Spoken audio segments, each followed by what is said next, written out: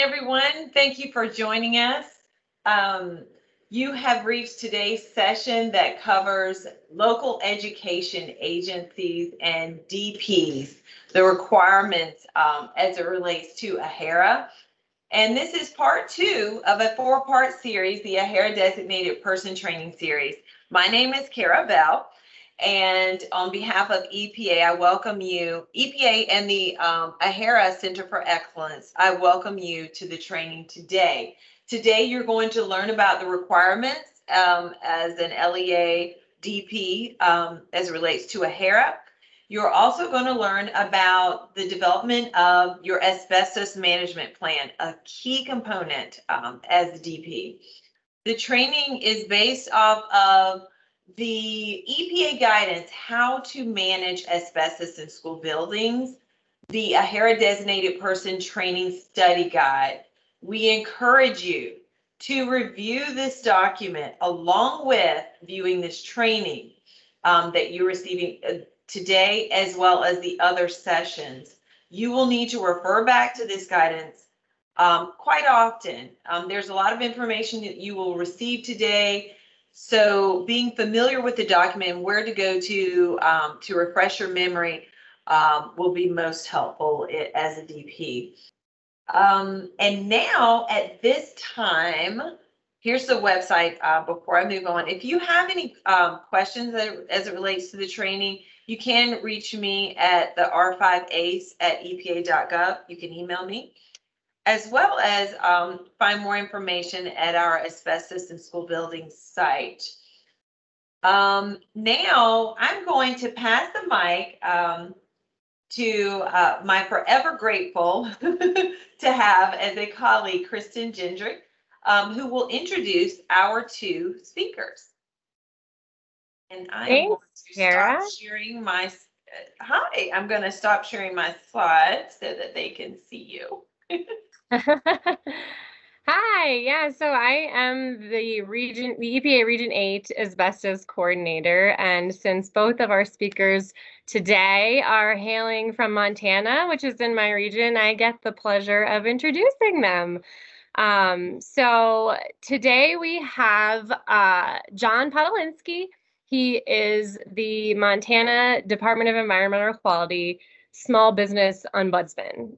John started his asbestos and environmental career in the 1980s as an industrial hygiene consultant in the Midwest, working with schools and industry. John and his family moved to Montana almost 29 years ago, where he's been employed with Montana DEQ ever since. He ran the asbestos control program, administering state asbestos and EPA's asbestos NESHAP regulations. He was a project officer on the LEA Asbestos Superfund site and currently assists small businesses with navigating environmental regulations as a small business ombudsperson in the Small Business Environmental Assistance Program. John is excited to be here, and we are really excited to have him and for him to share his asbestos knowledge and experiences. And then we also have Annette Satterley. She is a 5th-generation Montana native. She obtained her accreditation as an asbestos inspector and management planner in the early 90s. She likes to point out that she's been in the crawl space and attic of most of the public schools in the state. So a good person to have on our call here. She has almost 30 years of workers' compensation experience, the last 24 with the Montana School Boards Association and Montana's Schools Group Interlocal Authority. Annette holds a Bachelor of Science in Occupational Safety and Health, Science and Engineering, and a Master of Science in Industrial Hygiene from Montana Tech. She also holds her certification as a Certified Risk Manager, a Certified Insurance Counselor, and a Certified School Risk Manager, and as a Certified Playground Safety Inspector. She likes to refer to herself as a safety geek and insurance nerd. And Annette is very honored to be here. We are super excited to have her, excited to hear about a topic that she holds near and dear, and really just super lucky to have the both of these speakers here today to share their experiences. So with that, I will let you all kick it off. Thank you. Well, thank you very much, Kristen. That was a very nice introduction.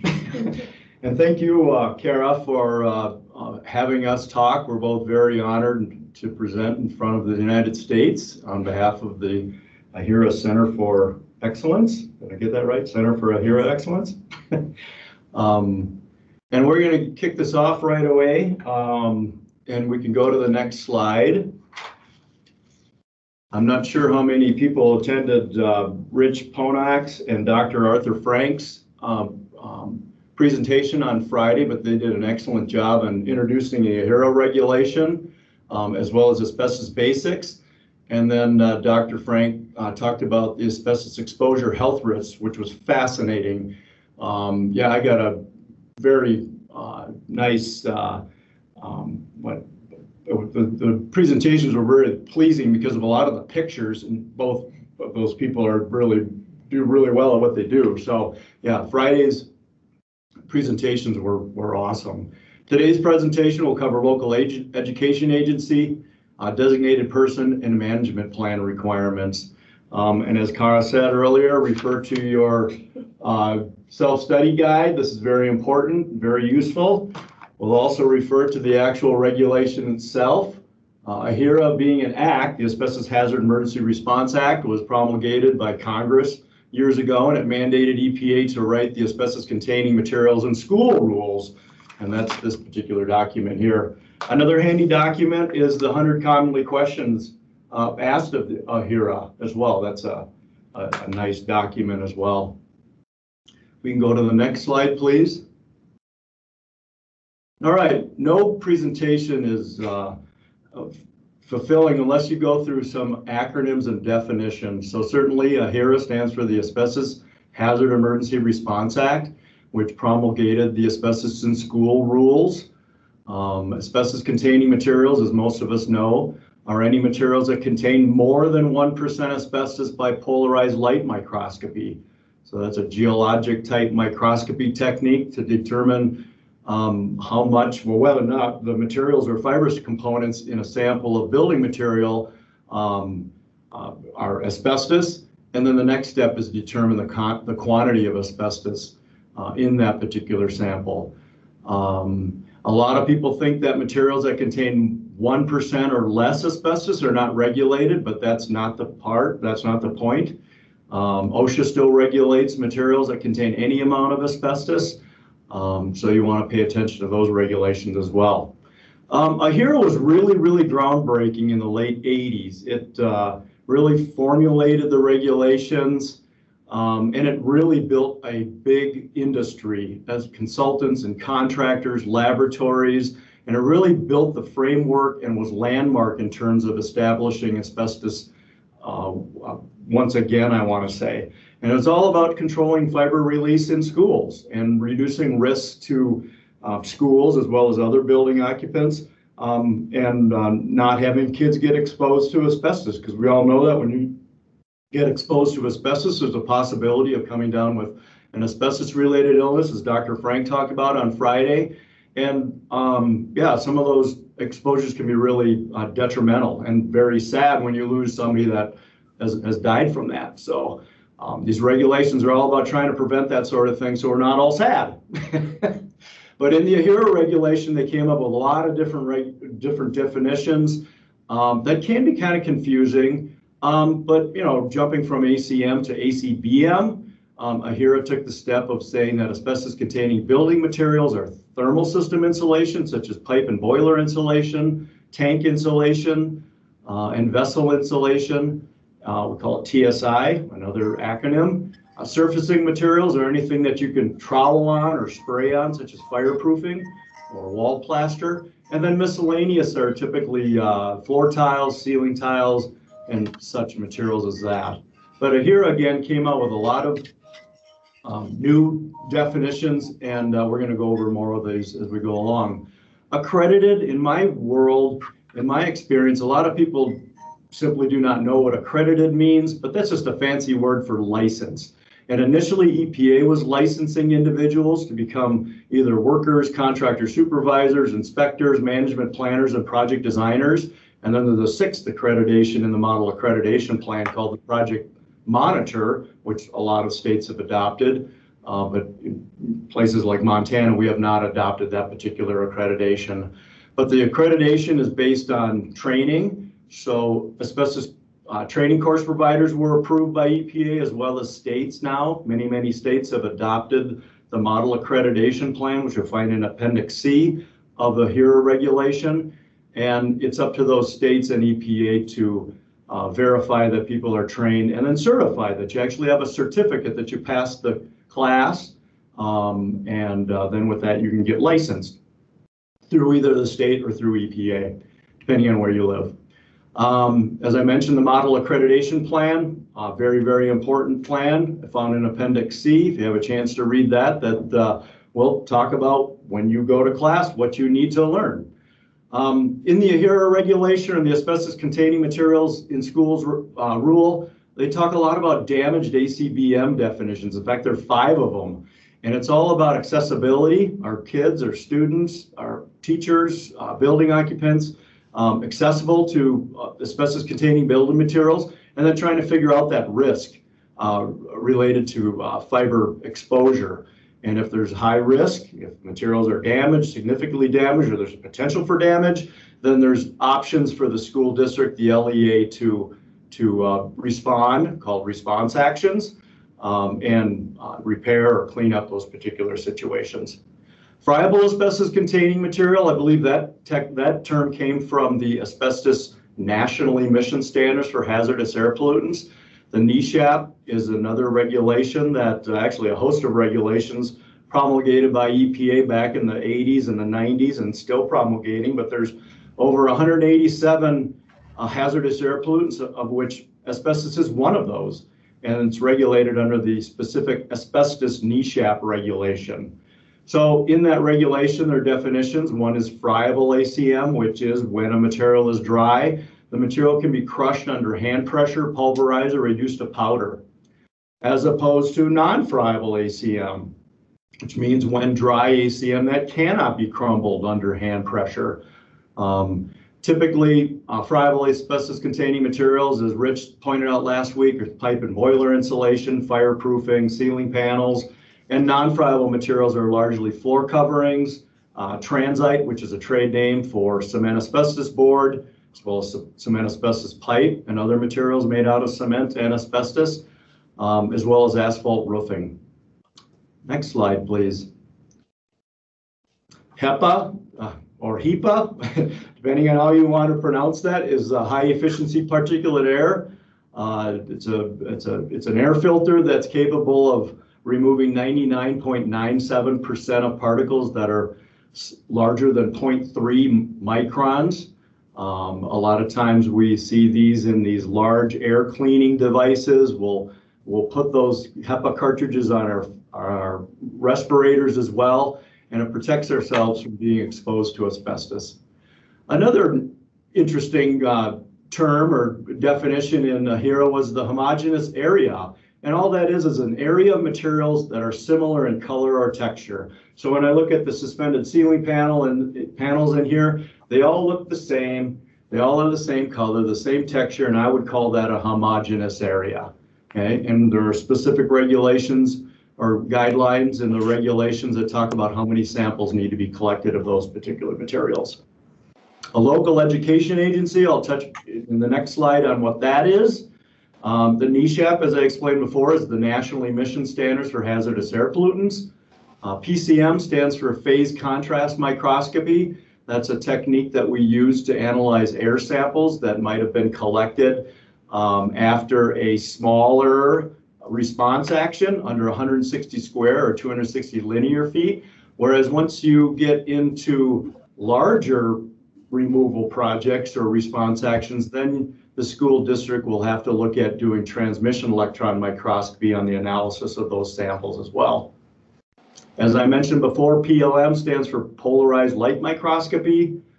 Response action is simply an asbestos abatement method, such as repair, O&M, removal, enclosure, encapsulation, those sorts of things. And folks that do that sort of response action, any of those response action, have to be trained.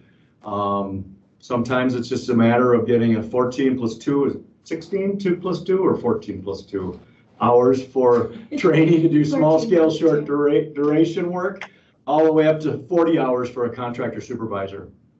And as I mentioned before, TEM is transmission electron microscopy.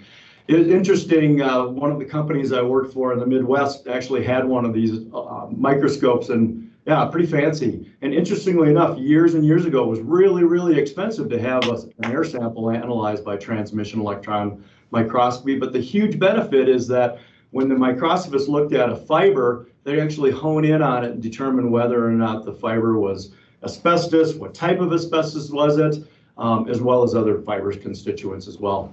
Next slide, please. All right, a local education agency, right out of the regulation in the definitions, is any local education agency is defined in section 198 of the Elementary and Secondary Education Act. For the most part, it's a school district, public and private schools, kindergarten through 12. And that's probably the most generic way that we can describe what a local education agency is. A school is any place that we're educating kids, gymnasium, a maintenance area, a cafeteria, and there's a laundry list of what type of buildings or what functional spaces are part of a school. And then if you're in the military, the school would be governed under the Defense Dependents Education Act.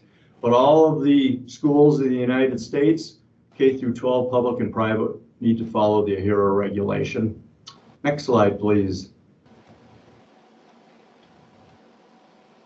All right, LEA responsibilities in section 763.84. There's a laundry list of things that the local education agency needs to be or do. And a lot of times the local education agency might be the school board. And that's largely what I've run into in the past, is usually it was a school board that was the local education agency. I'm sure there's others as well. But number one, the LEA is obligated to ensure that school asbestos actions are performed in accordance with the AHERA regulations, with the ACM regulations for schools. There's a requirement to train custodial and maintenance staff, because they're the folks that are on site. So as Rich talked about last week, if you had a leaky pipe, valve or something like that, and the knuckle, the insulation, if it contained asbestos, were to delaminate or fall off, a trained custodial and maintenance staff would respond to that material and do what's called a small-scale, short-term work. And those individuals have to be trained appropriately in order to do something like glove bagging is one way of dealing with removing pipe insulation. So training the custodial and maintenance staff are way up on the list. There's an annual requirement to notify building occupants and parents. Okay? It has to be in writing, it has to be documented. In fact, even if you if you have a school that's new, or say you've removed all the asbestos materials, that's still a requirement to notify parents and occupants on a regular basis that you took proper procedures to abate the asbestos, or even to remind them that we have a certificate from an architect and an exclusion that the school is asbestos free. There's an obligation to inform outside contractors of asbestos containing building materials. Again, OSHA has a very similar requirement in their hazard communication section of their asbestos construction standard. And again, you don't want contractors that are coming in from out of the building, such as electricians or plumbers or heating and ventilation folks, and not knowing what they might be dealing with. Because again, in my experience, they can cause some real havoc if they do impact asbestos containing materials in an improper manner. There's a required to post warning labels adjacent to asbestos containing building materials and maintenance areas such as boiler rooms, heating and ventilation rooms, and other maintenance areas. So the first slide that had a picture of the caution label, that is the warning label that needs to be posted next to or on, in many cases, on the insulation. The management plan that Annette will talk about needs to be available in each school, and it needs to be up to date. It is it's the working document that we're all relying on. And then lastly, the LEA needs to address any conflicts of interest. And the largest conflict of interest that we might run into is if you have an asbestos contractor and they want to do their own final air clearance testing or their own visual inspection, that is prohibited because you don't want that conflict of interest. You don't want the fox guarding the hen house per se. And it's very clear in the regulation that a third party be hired to do this final visual as well as the air testing by the designated person. And it could be the LEA for that matter. Just as so long as that third party is doing the testing and make sure the building is clean or the work area is clean and that air samples pass criteria. Next slide, please. Again, going on to LEA responsibilities, there's inspection requirements. So initially, back in the late 80s, every school in the United States was obligated to be inspected for ACBM, and that had to be done by an accredited asbestos inspector. Every 3 years from that initial inspection, there was an obligation to re-inspect, again, by an accredited asbestos inspector, somebody who's a card-carrying member who does that inspection and writes out that information. There's an assessment requirement, so the inspector is obligated to assess the quality or the condition of the asbestos-containing building materials and actually write out how they feel or think about building materials that they've done their inspection on. And then all that information gets put into the management plan and a response action menu is drawn up per se. So the management plan is written by an accredited asbestos management planner. And I would imagine Annette probably has all of the accreditations. Response actions, as I mentioned before, is essentially abatement by accredited personnel and testing. Okay? You got O&M to take care of issues where your suspended ceiling panel gets damaged by water and falls on the ground. You want trained individuals to deal with that. All the way up to a contractor supervisor and workers who might be doing full-scale removal, encapsulation, enclosure, repair, and the list goes on and on. Operations and maintenance, again, by trained maintenance personnel. We call those small-scale, short-duration type work, where a person's obligated to get 14 hours of hands-on training and then at least 2 hours of an asbestos awareness class. Frankly, in my experience, a lot of school districts will send some of their custodial staff to either worker or contractor supervisor class just so they're covered a little bit more to gird themselves from other regulatory authorities. But yeah, no, my feeling is you can't get enough training in this particular field. As I mentioned before, the training of approved training course providers was obligated in the model accreditation plan. All states were obligated to adopt the requirements of the model accreditation plan, but those are the worker folks. They're the 32-hour trained people that are doing the actual removal of asbestos materials and other response action. A contractor supervisor is a 40-hour trained person, and they're essentially the competent person on site, and they oversee the workers as well as other contractor supervisors on the job site. The inspector does the initial asbestos inspection in schools as well as the re-inspections. A management planner writes the management plan that everybody is supposed to follow. A project designer writes the design for the instructions on how an asbestos contractor would do a response action. And then the last sixth accreditation, which isn't very popular, it is in certain states such as California, the project monitor would be hired as this third-party air testing or consultant that would oversee the contractor doing his or her work. An annual notification to occupants, parents, outside contractors. That's very, very important. And again, as I mentioned before, that needs to be documented in writing. That can be through the newspaper, it could be through the union newspaper, flyers, direct contact with parents, and that sort of communication.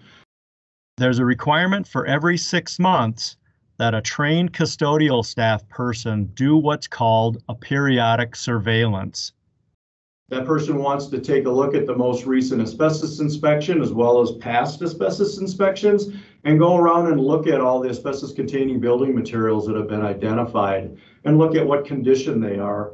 And if they've changed, then that periodic surveillance is supposed to document that, and that information is supposed to be conveyed in the management plan. Record keeping is incredibly important. If you don't have documented what you've done in your school, then it didn't happen. You know, being a past regulator, it was pertinent. It was very important that contractors and consultants and building owners and schools document essentially everything they do with asbestos in order to stay out of trouble. Lastly, there are warning labels, as I mentioned before, that need to be posted immediately adjacent to asbestos-containing building materials in maintenance rooms. Next slide, please. The LEA, or I should say the designated person, is typically appointed by the LEA. They have a lot of special powers, and they essentially quarterback the management plan and AHERA requirements. I can't say enough about a good management plan, as well as a designated person that knows that plan well. Typically adequately trained means more than just going to an awareness training class, but possibly being trained and certified and accredited. Being a designated person is a big role. We here in Montana periodically see schools fall off the AHERA wagon and fall into trouble with the regulations, and in some cases have issues with not managing asbestos properly. So that designated person is really the key person that we rely on, not only in the AHERA regulations, but also state regulations, asbestos NESHAP, and even OSHA for that matter. That person is really important. So that person is responsible to maintain the management plan, the testing of response actions to determine whether or not a response action is complete. And then they need to work closely with the LEA to make sure that when a project is being contemplated, that we got some money set aside in order to do it properly. And really, a competent DP protects the school district, the LEA from asbestos risk and potential regulatory citations. Next slide, please. Real life experiences. I could go on and on and on just from the past experience on this, but yeah, I totally sympathize with contractors and schools and building owners that these regulations are not very easy to follow. They're confusing. Some of them actually conflict. In some cases, the marriage of regulations do really well, and other times they don't do so well. That's, you know, for many, many years, a lot of us had always hoped that EPA or whoever would just write one big regulation, we would just follow that, and that would apply to all buildings in the United States. But no, it doesn't seem to be that way. It's not that way, and that's just life. As I suggested or mentioned before, the EPA asbestos NESHAP largely governs the demolition and renovation of facilities, public and commercial buildings in the United States. It also deals with the disposal of asbestos waste.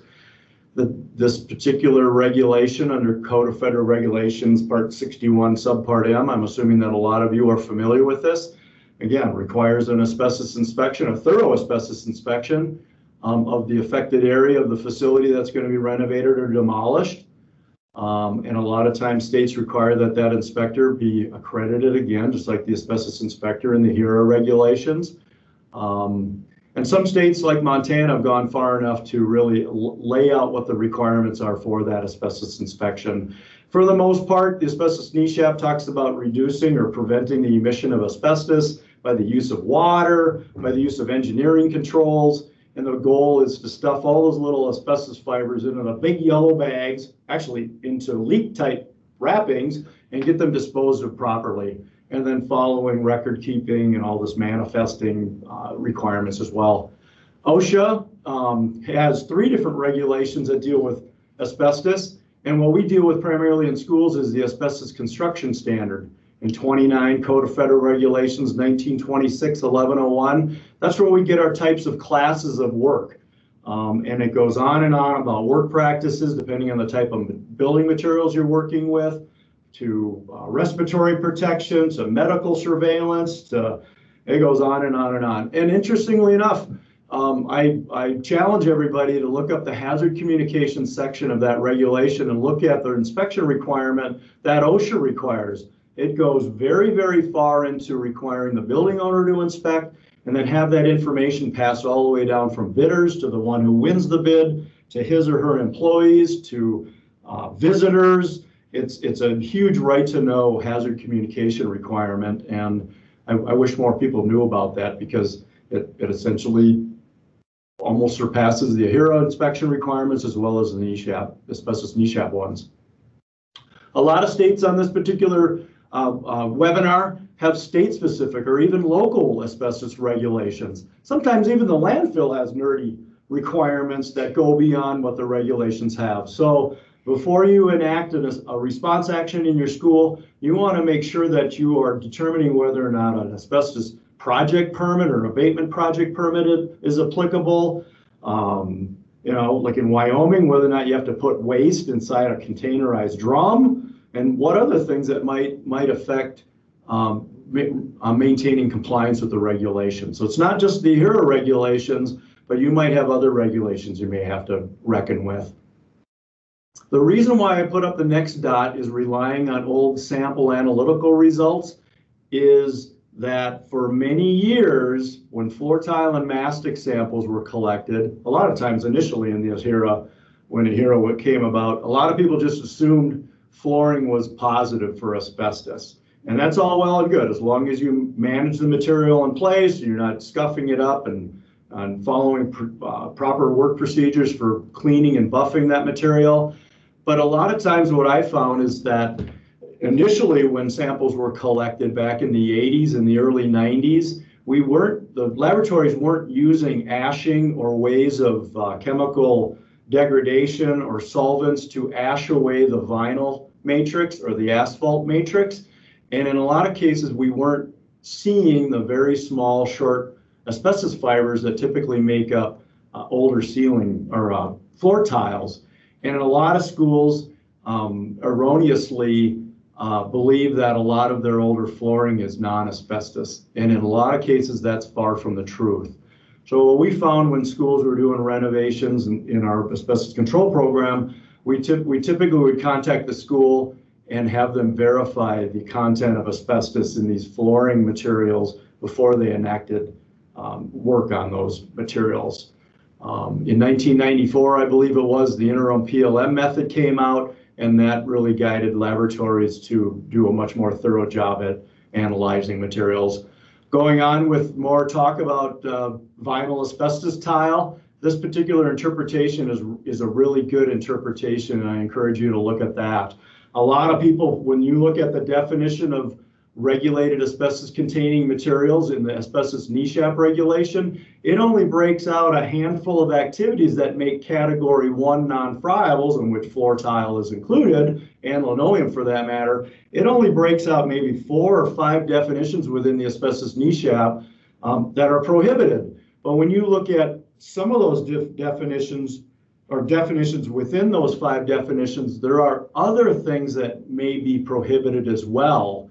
So, and I'd have to look at the regulations specifically to see what those are, but things like grinding that you wouldn't see in the regular category 1 non-friable Rackham definition. So you really need to pay attention to that.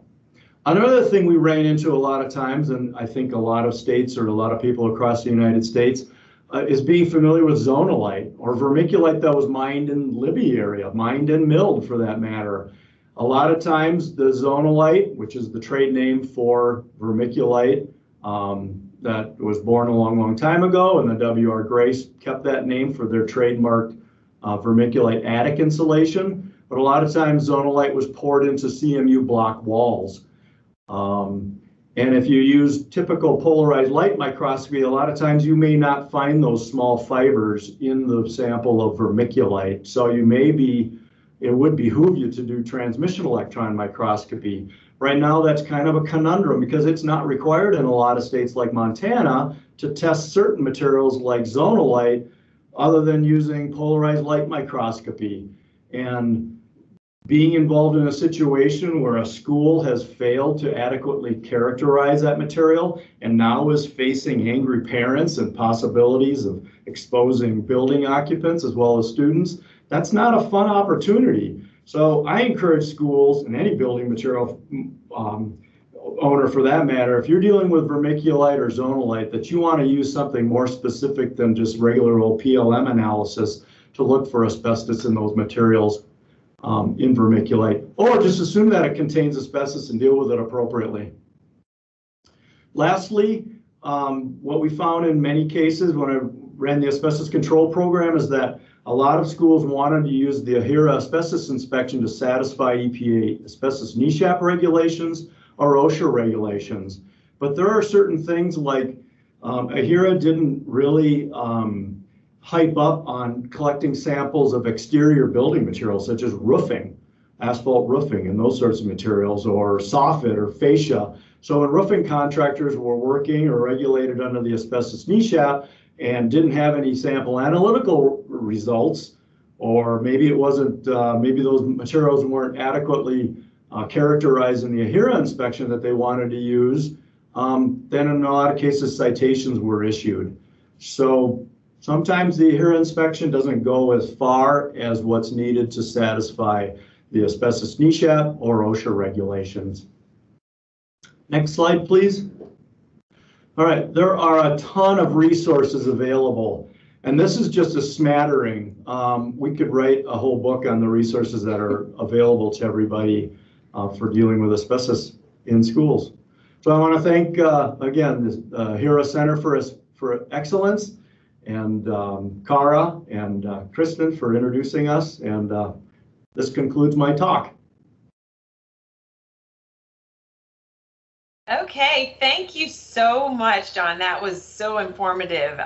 We really appreciate your perspective and all that you have to bring to the discussion. What we're going to do now is we're going to take a break, a 5-minute break.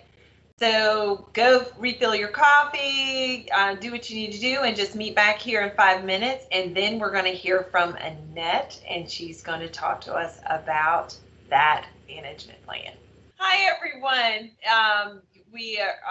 The break, we thank you for returning back from your break. We are about to begin Annette's portion of the training, where she is going to take a deep dive into the management plan. Again, housekeeping, please turn off your camera and mute your phones or computer. Thank you very much. And Annette, I am going to pull up your presentation. And thank you, John, for all that you've contributed. And we look forward to answering your questions at the end of Annette's presentation. Perfect. Thank you so very much. Really, we just put up the first slide because it was pretty. Go ahead and head to the next slide, Cara. Thank you. AHERA is what we like to refer to as living legislation. The management plan covers all of that material. There are different rhymes to help us remember that: cradle to grave, birth to earth, womb to tomb. Basically, in that book, in that document, we cover from when the asbestos was discovered in the building to when it is put into a landfill, and sometimes even beyond that. Next slide, please. It is your asbestos dogma. It is all important. Guard it very, very carefully. Please do not allow disgruntled employees to steal it or destroy it. Unfortunately, this happens. A few years ago, I was sent a clip of a superintendent who was burning it in a bonfire in the middle of a football field. That is years of information that cannot be replaced. Next slide, please. Let's take a step back. If you are speaking with any inspector or management planner, there are certain ways that you can definitely make their head explode. The first is to tell them that asbestos does not exist. It most certainly does. It is a naturally occurring element, and it is found in many locations on its own. It is also still being used in products today. They are making products within the United States. We are also importing it from many other countries. So anytime that something is added to the building, please get paperwork stating that it does not contain any asbestos. This will save you in the long run. Next slide, please.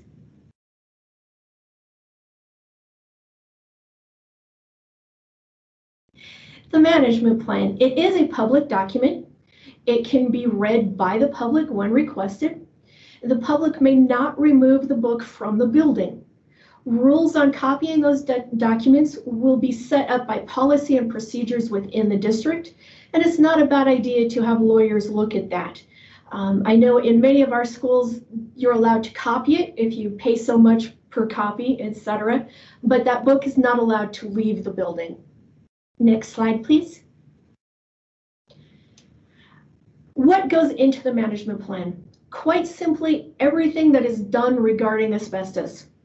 Unfortunately, I have seen many plans that are kept like the two pictures on the side here. Please do try to keep them a little more organized than that. Next slide, please. There will be a lot of information, and it will grow as time goes on. And some of the buildings that I work with, depending on the size of the district, the building, etc., it may be 1 3-ring binder. In one of the buildings that I work with, it is 8 shelves, and it is kept in its own room. Please do not throw it into a box or a drawer. Please catalog it and keep it with some clarity. The best that I have seen are in 3-ring binders, and each building has their own binder. There is usually 2 copies of every report. There is one in an office with every building. If it is a district with multiple buildings, then each building has their own book, and it should be kept on site. Next slide, please. What's kept in the plan? There's a lot of information here, and we will touch on each one a little bit as we go through this next time period. Any general information on asbestos, designated person information, inspector information, information on sampling or assuming asbestos-containing building materials, the analysis of samples, the physical assessment information, response actions, information on remaining asbestos after response actions, information on any future activities, information on required notifications, the periodic surveillance inspection reports, cost estimates on how much response actions may be, any consultant information, and of course, optional information. Next slide, please. The general information. Most of them will have a list of the name and address of all the school buildings. Whether that school building contains friable asbestos-containing building material, non-friable, or material that has been assumed to contain asbestos. Many of them will contain all 3. You may have friable, non-friable, and assumed all in the building at the same time. In many of the books, they will also list the age of the building or any respective additions, the square footage of each section, and any type of heating element in that area. The heating element can be important. It tells us oftentimes, 1, if there might be asbestos involved in that heating element. It also helps us to determine how easily the material could be spread, depending on problems. If something were to break, delaminate, etc., forced air is going to move things throughout the room much easier than, say, electric heat will do. Next slide, please. One more. Thank you.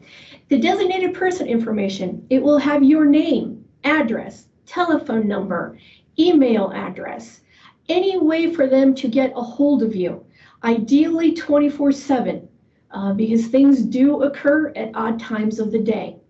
The course name, dates and hours of training taken by the designated person.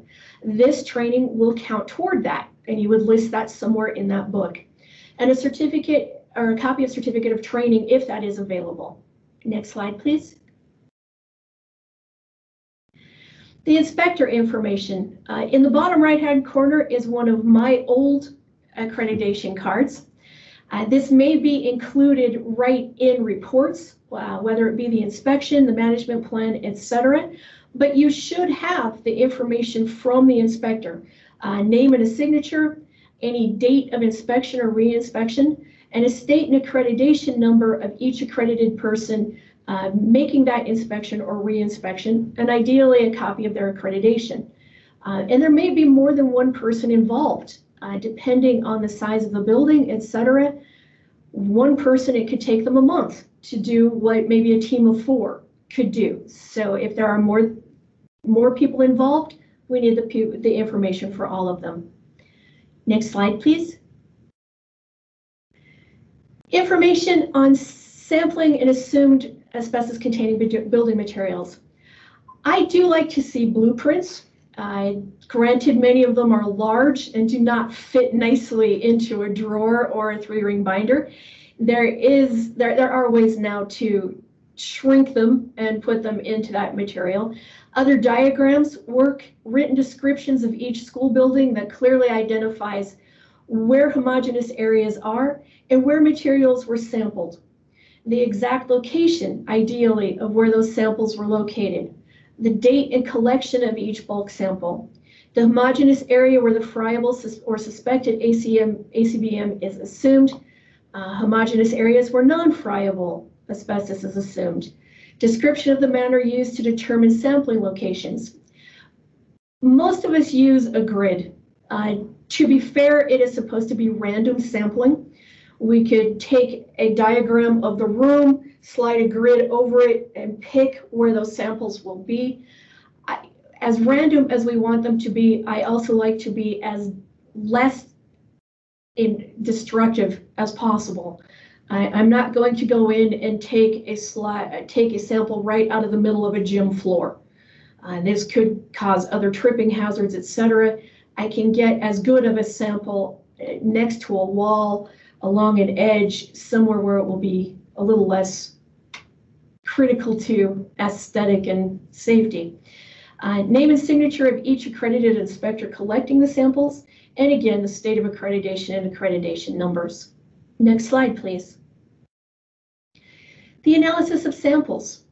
You are going to need copies of the analysis of the bulk samples collected, and again, where those samples were collected, the name and address of the laboratory, the state that the laboratory uses or meets the accreditation requirements under the AHERA rule.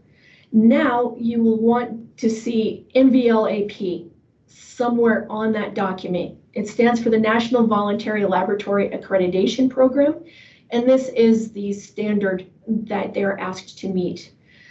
You will need any date that the analysis was performed and the name and signature of the person or persons performing each analysis.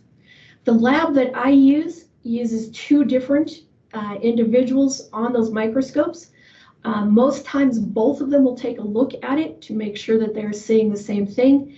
Both of their names and signatures will be on that document when I receive it back and put it back into those plans. Next slide, please. The physical assessment information. As John stated, there are actually 5 different areas on how to assess them that are required by the AHERA rule. Those assessments will be determined by the inspector. By their determination, they hand that information to the management planner, who then decides what to do with that information. The name and the signature, again, of each accredited person making the assessment, and everything about their accreditation is required. Next slide, please.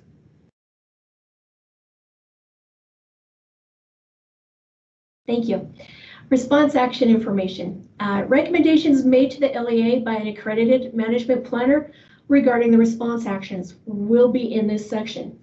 This is one of those things that can be a little different with these standards. The LEA will be the district itself, whether it be the school board, administration, etc. The management plan will speak directly to them in making the recommendations or give them this documentation, etc. But the original assessment will come from the inspector. So it goes inspector to the management planner, back to the LEA. I am both an inspector and a management planner. It is not considered a conflict of interest for me to make the assessment and the recommendation. And to be fair, a lot of times it's easier. I'm the one seeing it. I then can interpret what I saw. Again, the name and signature of each person is required in those books, state and accreditation. The detailed description of preventative measures and response actions to be taken. including any methods to be used for any friable ACBM. This may say something like use operation and maintenance to maintain it in good condition. This material needs to be repaired. It needs to be encapsulated, enclosed, or it might be to a point where you have to abate it. It may need to come out. Locations where such measures and actions will be taken will be listed. Reasons for selecting that response or preventative measure will be listed, and schedule for beginning and completing each preventative measure and response action will be listed in the document. Information on any remaining asbestos after the response action. In many cases, not all of the asbestos will be removed.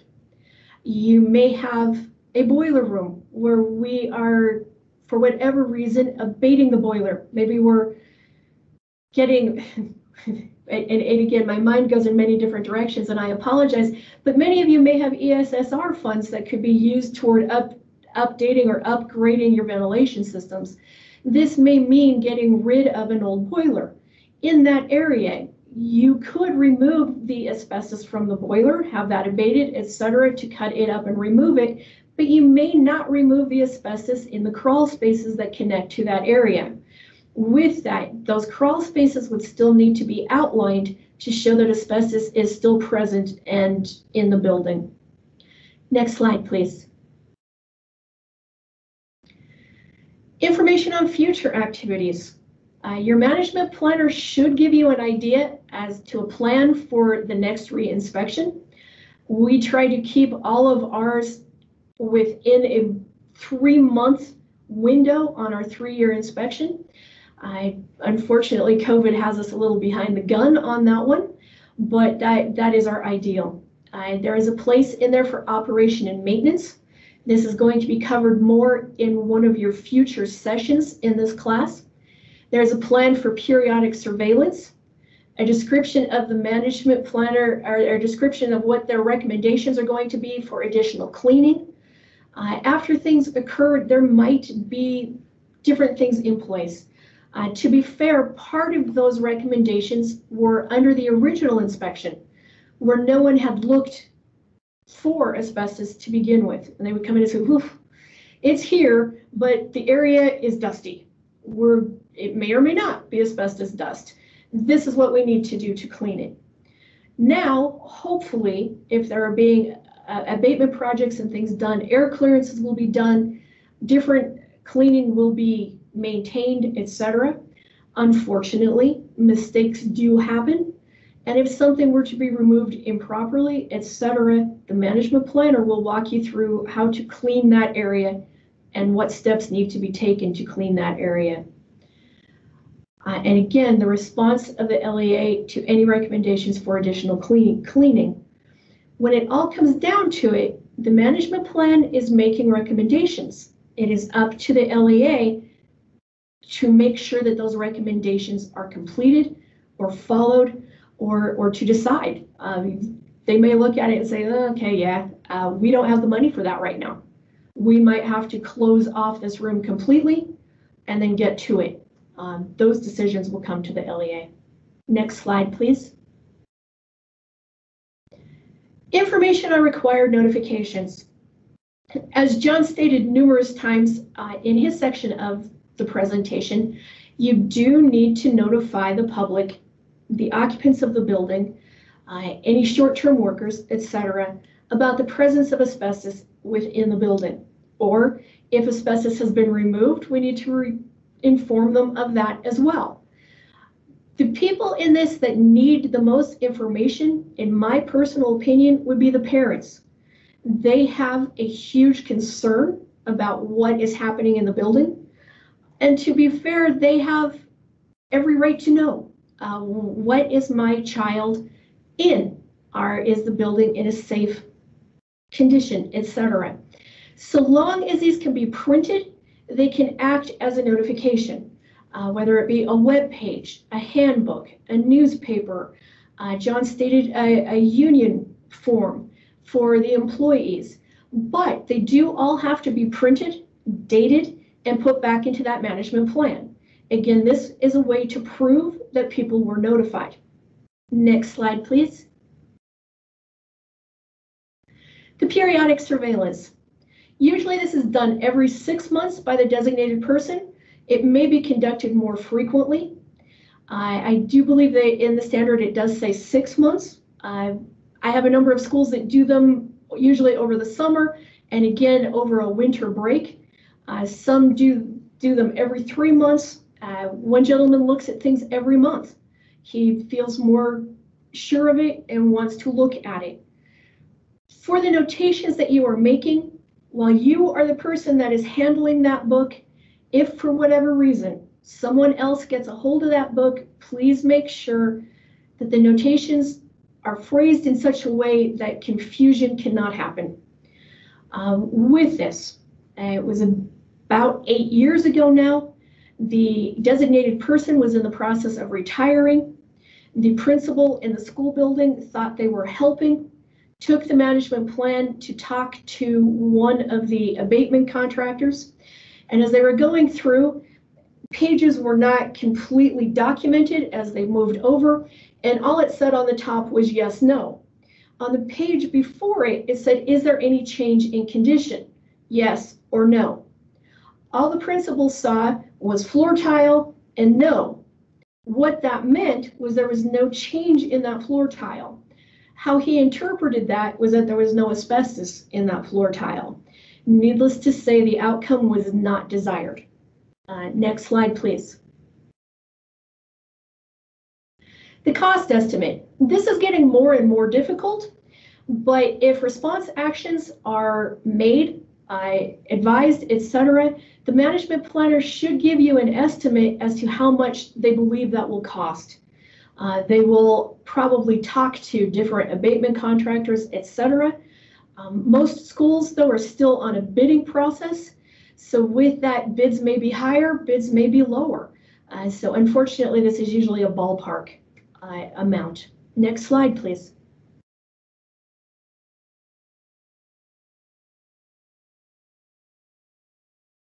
Consultant information. Again, anyone that is going to touch your asbestos, we need names, phone numbers, accreditation certificates. Next slide, please. Optional information. If there is any doubt at all, please keep the information. It's better to have more information than not enough information. Some of the things in the optional area might be legal information. They might be citations. They might be compliments. This was outstanding. Thank you for the job that you did. Pictures may show up in this area. Pictures are a must. They are much easier to include in reports, presentations now than they were.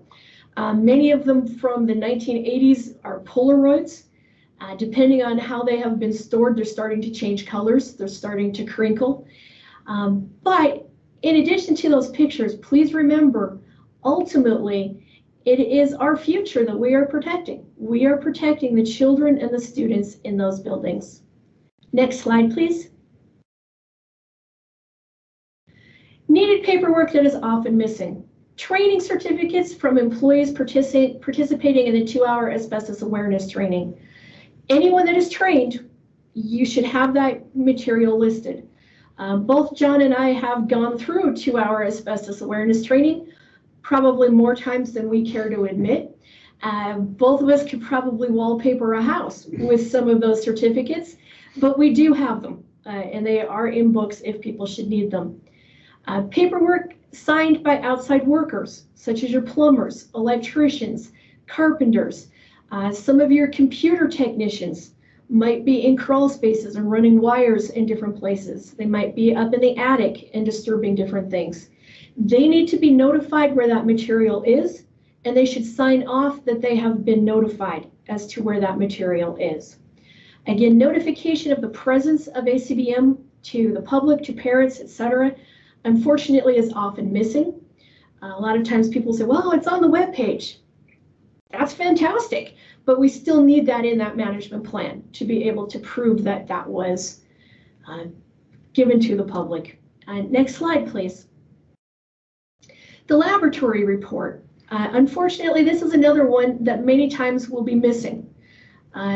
Why, I don't know, but we do need proof of that accreditation, And we need to know what those samples said.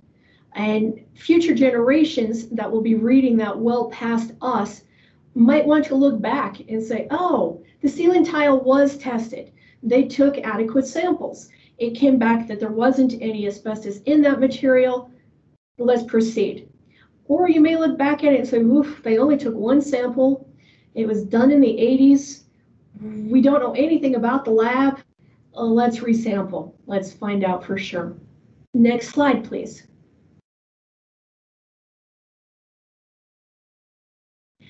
In the inspection, and I'm sure you will have more information on this coming forward, the original inspections were probably completed somewhere in the late 80s. If it was not, you will need a new one. Most things are based on that original inspection. It would have been conducted by an accredited asbestos inspector.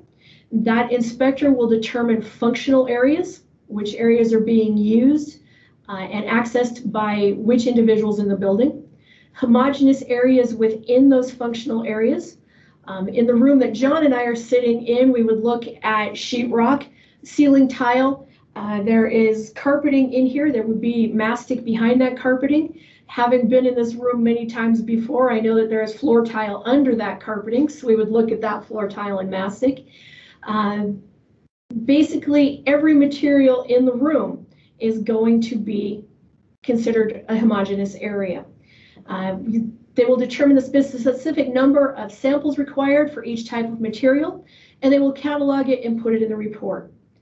There are only 3 substances that are considered non-suspect: wood, steel, or glass. As irreverent as this may be, if we were to walk in and there is nice wood trim in this room, I'm sure you can see it in the slide, we would look at that and say wood, bless it, and move on. That one we wouldn't have to sample. Again, glass windows, any steel. Anything else needs to be sampled and determined or assumed to contain asbestos. When in doubt, that material contains asbestos until it can be sampled to determine otherwise. Next slide, please. The inspection report to the management planner. Again, after the inspector goes through and makes the assessment, they will hand that information off to the management planner. The management planner then reads this information and determines whether to use operation and maintenance. A lot of times this is maintaining it in place and keeping it in good condition as it moves forward. To repair that information, encapsulate that information, enclose it, or to remove and abate it. The LEA designated person keeps up the plan and maintains the paperwork as it comes back. Again, it is your book. Keep it close to you. Do not lose it. There was a window in time when it was believed the best action was to abate at all cost. Since that time period, it is now believed, actually, if you can maintain it in place, it is just as safe and just as healthy as some of the other things. Again, it will depend on the assessment of that material. But personally, I like to view asbestos as a sleeping bear. I know it is there, and I'm going to proceed with caution. If I decide to poke it with a stick, I better have a pretty good plan in place as to what to do with it once it wakes up. And that will come from operation, repair, encapsulate, enclose, and remove. Next slide, please. A project designer is the person who designs the response action. They must be accredited as a project designer, and they are the crew that's going to come in and say, you need to enclose this area, we will put air tunnels here, etc. Next slide, please. The final air clearance and response actions. As stated earlier, air clearance should be conducted by a professional consultant or air monitoring firm. This company should be different than the company who conducted the removal. It should not be the same company. As John stated, we do not want the fox guarding the hen house. Next slide, please. Other problems and items missing from the plans. Depending on who you are following in, the location of homogeneous areas may not be clearly defined or described clearly. It may say something like Mrs. Sullivan's second grade room from 1969. Mrs. Sullivan has not taught the second grade since 1969, and there have been many changes. Needless to say, it's difficult to find that room now. The material classification may be incorrect. Oftentimes, I find surfacing and miscellaneous are mixed up. Thermal system insulation is pretty straightforward. Most people can look at it and go, TSI.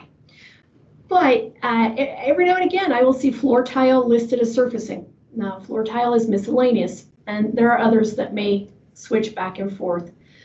Unfortunately, many of these books are not user-friendly.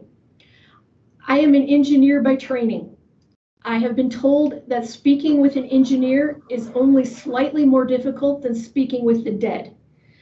To be fair, I probably write that way as well. As the material comes back to you, read it. Ask them questions. Make sure that it makes sense to you. It is your document, and you need to know how to use it. Make sure that final air sample clearances and their locations are in those management plans. Again, please remember that this legislation is living legislation. We need to update it routinely. There should be at least 2 periodic surveillance forms in that management plan for every year, one every 6 months. The re-inspections every 3 years. Any identification information or certificates for anyone who has touched the material should be in that book. We have found now that insufficient numbers of samples might have been taken. Those could be problems going forward. Walking through the building, warning signs may be missing. Warning signs are absolutely mandated in mechanical areas, on the TSI, on boilers, on doorways going into boiler rooms, into those mechanical areas. You do not need to have a warning asbestos sticker on the floor tile in every room. Honestly, this will cause more problems than not, excuse me, but they are needed in those mechanical areas. Other things that are often left out are areas that people don't realize are part of the inspection, whether that be a portable building. If it is used to teach students and in the education of students, that portable building becomes part of the AHERA and under the AHERA regulation, as do modular units. In Montana, we have a number of Hutterite colony schools. Some of them are standalone school districts. Some of them, the closest public district next to them provides a teacher. Once a teacher is provided, the classroom in that colony becomes part of the AHERA standard. Administration buildings, where there may not be students, but we do have staff, they are part of the AHERA standard. Next slide, please. Things I would recommend and would not recommend, and I'm sure John has a lot of ideas on this as well. Please only use trained people to remove asbestos. People should have special training and accreditation for that. They should be at least an asbestos worker before they're allowed to remove asbestos. Even removing it yourself, make sure that you have the proper training, proper equipment, etc. to do that. Please do not ask visiting regulators for a search warrant. It is your right to do so, but I can guarantee the inspection is not going to be pleasant after that. Unfortunately, we have had people ask the EPA for search warrants. Please do not tell the regulator that you know that they're only there to justify whatever vacation activity they might be doing. Here in Montana, we've had people offer up fishing and hunting locations and a map and say, here, please go away. Please do not do that. They do have a job. They are there to look at specific things. Please grant them the respect that you want them to grant you. Ideally, please do the right thing even when no one is watching. And if there is any doubt, please err on the side of caution. John, is there anything you'd like to add to that? No, that's great. Thank you. Thank you very much. Thank you, Kara. Thank you, Kristen, for allowing us to speak today. Thank you, all of you, for joining in and putting up with us. We realize it is very early. We are available for questions. Great, this is Christina. We have plenty of questions as well. So that was in the chat. So earlier in the chat for John, someone asked, can you cover when a non-friable ACM floor tile becomes friable during removal? What size pieces would make it friable? If you go back to the asbestos niche app and look at the definition of RACM in the definitions, I think it's 61.141. It talks about floor tile being a category 1 non-friable. And if you cut, grind, drill, abrade, there's a litany of activities that if you do those activities on asbestos-containing floor tile, then you would render them regulated under the asbestos niche app. My recommendation, and frankly, when you look at the asbestos niche app, you can interpret that as long as that non-friable material never becomes regulated, then the niche app doesn't apply. The asbestos niche app doesn't apply unless you're doing a building demolition. So you can remove flooring, floor tile, using what's called the Resilient Floor Covering Institute's recommended work practices for the removal of floor tile or resilient floor coverings. And that entails 2 trained individuals removing each tile intact and following proper work practices. That sort of activity would most likely not lead to making flooring regulated, but the competent person, the 40-hour trained person that would be supervising those 2 individuals, or maybe one of the people are actually one of the competent people, they would have the opportunity to explain or stop work if the flooring was breaking up, and then follow other work practices to prohibit that sort of work. But yeah, when we get into the little bits and pieces, Rick in the last presentation had a really good picture of broken up floor tile. But I have to admit, enforcing the asbestos niche app when it comes to flooring can be kind of difficult because in some cases there's been a lot of subjectivity to the decisions being made. But every situation should be handled on a case-by-case situation. This question's from James. He says, the term response action is defined as the method including removal, encapsulation, enclosure, repair, O&M that protects human health and environment from friable ACBM.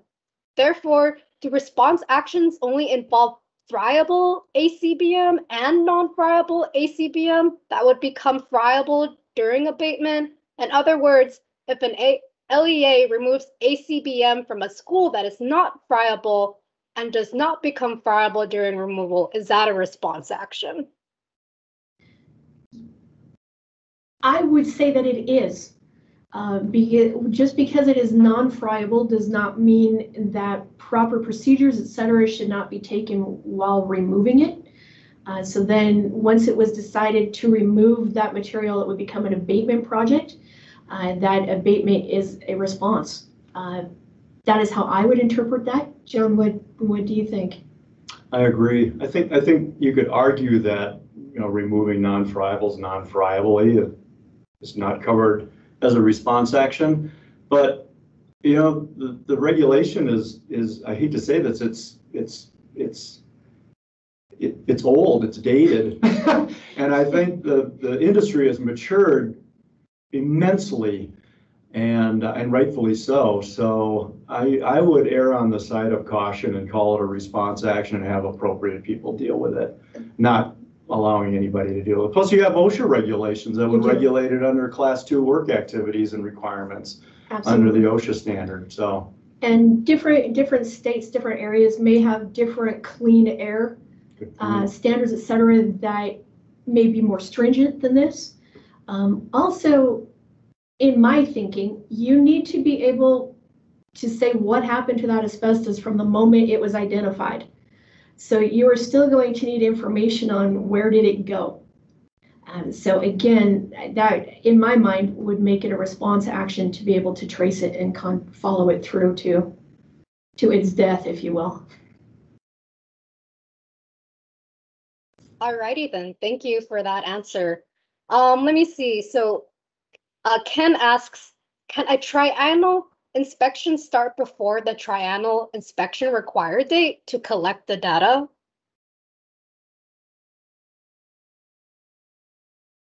Like a triannual inspection? Right, the 3-year reinspection. Oh, I see.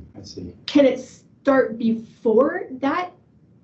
The initial really would be, the initial inspection would be the data gathering, if you will. So that would be the first one. And then every 3 years, we would get a reinspection. As far as other things gathered before that first inspection, absolutely gather blueprints, other plans of the buildings, leases maybe to different areas if you are leasing or renting areas that might be classrooms, et cetera, to know where people need to be. Beyond that, I'm not sure I'm understanding the question. Alrighty then. I think that sort of answers the question. But if Ken's still on, he can. Anne has commented that please reiterate that the AHERA inspection does not always meet the standards for NESHAP inspections. Yeah, the AHERA inspection requirements were specific to satisfy AHERA requirements, whereas the thorough asbestos inspection that's mentioned in the asbestos NESHAP is to satisfy the asbestos NESHAP. Inspections that are done for OSHA purposes or state-specific regulations are done that way. And it can be very confusing. And that's why it's imperative that school districts, that building owners, operators hire the most competent people that they can afford. Because in this particular world, we know how liability is. And if, not necessarily if, but when you find yourself in court, you want to be able to have the best person that's going to be defending or helping you defend yourself. You know, having an appropriately accredited laboratory, you know, hiring good contractors, good consultants. Yeah, because liability can really be a real stinger. Right, and that is all the questions for John. Here's some questions for Annette. I'll try to get through them quickly since we have 2 minutes. Annette, a few people have asked or commented that records often get lost when the designated person retires. What do you do if you can't find any of these records? You do the best you can to move forward. Start at that position, document things the best that you possibly can. Please do not make up information to fill in any holes. I believe that that's worse than having the hole. Document it is gone, we don't know where it went, and move forward the best you possibly can. Keep them up from that moment forward. Right, thank you for that. A couple of people have also commented and asked questions regarding having the management plan as a digital copy. Some have said that do some of the LEAs need to go back to doing all paper documentation even though they have everything under a digital copy? You should be fine. So long as you can put your hand on it, print it, allow someone else to read it, it should be just fine. Again, please remember the standard we are referring to was written before a lot of our personal computers. They had no idea that we would be able to digitize them moving forward. Are also paper documents only required with wet signatures in the management plan? I would have everything signed. You can photocopy a signature, scan them in, etc. I would have everything signed. Wouldn't you agree? Mm-hmm. Yes. Right. And then regarding costs for managing asbestos and LEA, are costs required in the management plan or any documentation regarding costs need to be in the management plan? I would recommend that they are in there. If nothing else, it holds everyone's feet to the fire on, look, when our management plan talked to you, you said it would be $10,000 a square foot. Why is it now $100,000 a square foot? Both of those are extremely exaggerated numbers, but it does allow some backup on different things. Right. And since it looks like our time is up, there's still a couple more questions, but I'll let Kara continue to wrap up this conversation on how to get in contact with our state partners and EPA representatives to have these questions answered.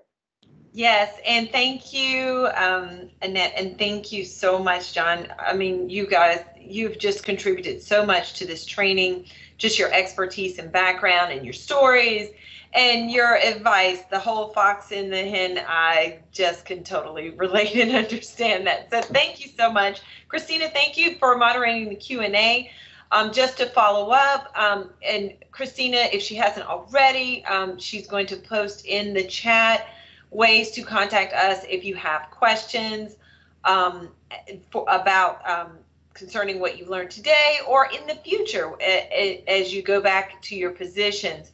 You can reach us either by contacting EPA Asbestos Ombudsman, and you have the link there, as well as you have heard both John and Annette say multiple times that oftentimes that you may have separate state requirements, plus it's probably good to get to know your state contact. So you've got the link there to the state contact.